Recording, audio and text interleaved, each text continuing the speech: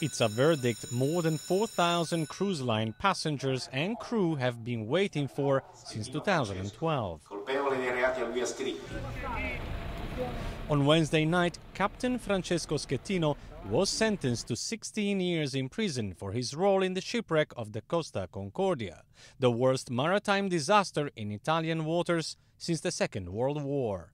Schettino was given a 5-year sentence for causing a maritime disaster after he sailed the cruise liner into rocks off the Tuscan island of Giglio, and 10 years for multiple counts of manslaughter after 32 passengers and crew died in the chaotic evacuation that followed.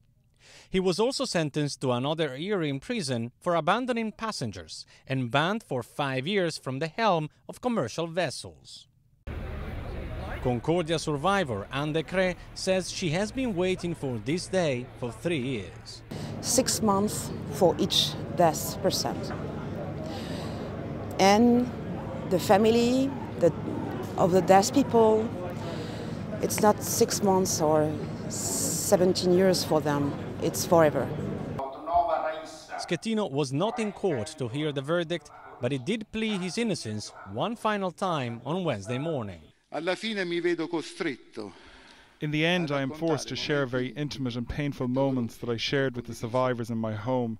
That should not be allowed, seeing that I did not want it to happen. Okay, that's all. That's enough. The judges were not moved by Schettino's tears, but his lawyer says the sentence was not all negative. The sentence was too harsh for an unintentional felony, but at least they didn't arrest him, as the prosecution had asked. While many of the passengers affected by the Concordia shipwreck may feel that justice has finally been done, they may have been disappointed in learning that Captain Schettino will not spend a day in prison until an appeal court upholds the sentence. But for that, they will have to wait many more months. Claudio Lavanga, Al Jazeera, Grosseto.